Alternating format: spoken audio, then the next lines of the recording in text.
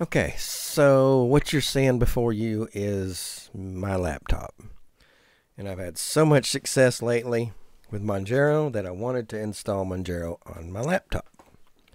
This laptop is responsible for 2 podcasts that I record, and I run KMyMoney for our personal business and a 501c3. And I also do secretarial work, mostly LibreOffice type stuff, for a 501c3. 100% Linux. There is no dual boot. If I can't make it happen in Linux, it ain't happening on this laptop.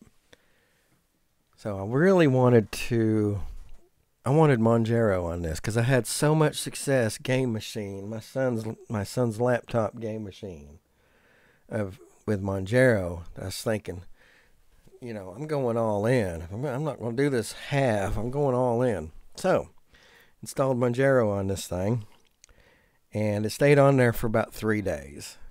And before I go any further, I'm going to let you know that this is a touch screen laptop, and that's the only way I'm going to go around navigating this touch screen so you can see how well the touch screen works with KDE. And I think it's KDE, and I don't think it's distro specific. I think it's KDE that's doing all the magic. The only complaint I've got with KDE is you notice that my little pointer's moving around. I'm clicking the screen.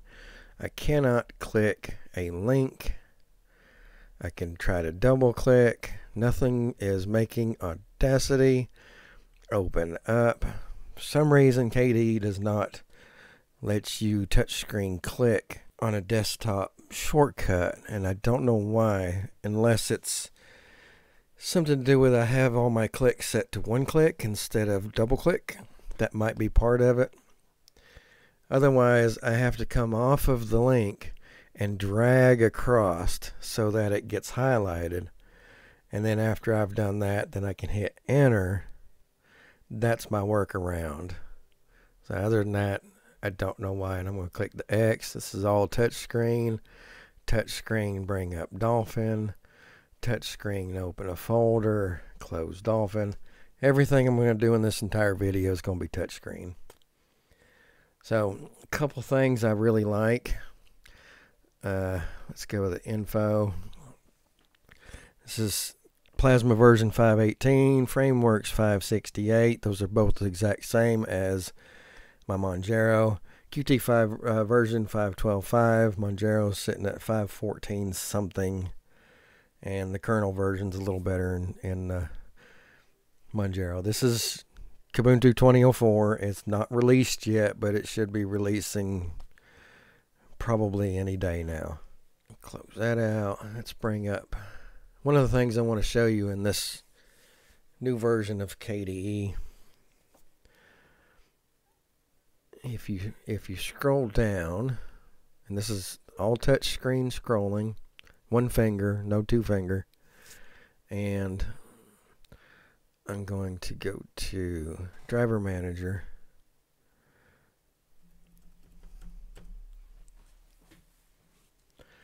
The reason I had to remove Manjaro was because of this. I have a Broadcom wireless using Broadcom 802.11 STA wireless driver BCM kernel source. BCM43142 is what Manjaro kept installing, and I had so much trouble out of it. It wasn't even funny. I don't know if that's a different thing than what this Kubuntu is using, BCMWL kernel source. I'm going to search that real quick on my game machine.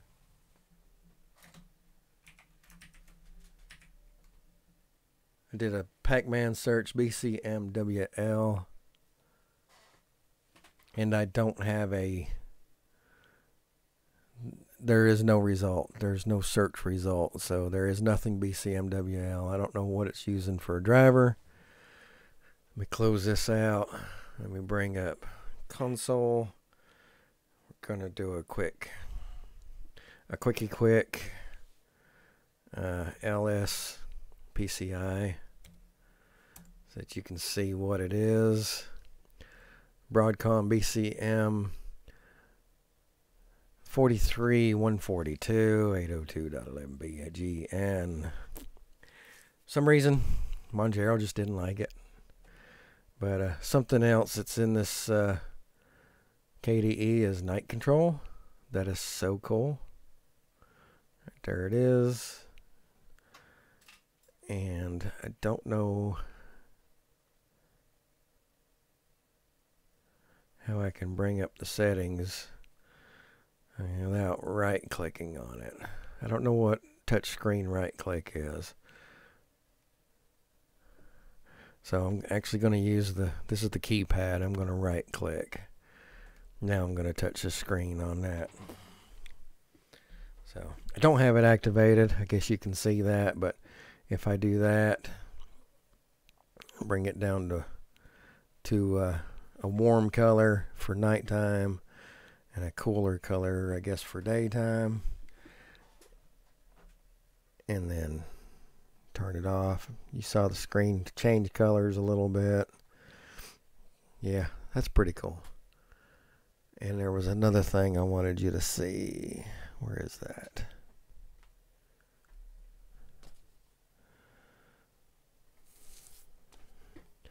Using Discovery, go to Settings, and you've got your firmware updates right here. You've got LVFS testing, LVFS, and vendor directory. I'm just going to leave it on the default LVFS, but they've got that built into the settings now, so that's pretty cool. And like I said, I'm doing all this except for the right-clicking the night view settings. I'm doing everything with touchscreen, and it's working quite well. I can resize the window.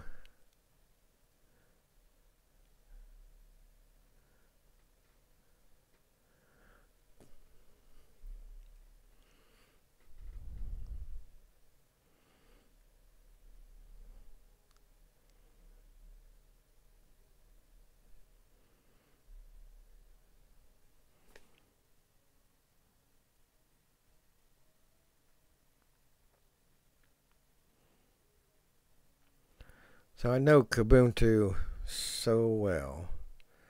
I've used it for the better part of 14 years, and I've used some kind of Ubuntu distro for most of 14 years. Kubuntu being the one that I've used the most. It took me 30 minutes to install this, upgrade it, and install everything that I needed to install. 30 minutes from start to finish. Not too shabby. Probably could get that good on Manjaro once I get used to it more. And it's definitely, I like it better for gaming purposes. My main game, Neverwinter Online, works supremely well in Manjaro. But this laptop is probably going to stay Kubuntu. My wife's computer is probably going to stay Kubuntu. And my mom's computer is probably going to stay Kubuntu. Partly because Manjaro just updates often. And I'm not going to say too often, because if it was too often, that would be redundant to have a rolling distro and say it updates too often. But it updates often, and I don't need to have my wife and my mom trying to figure out how to do that often. It's just something that I can do every now and then, and I'll take care of it. But anyway, this is Low Tech Linux. Thank you for watching. Until next time.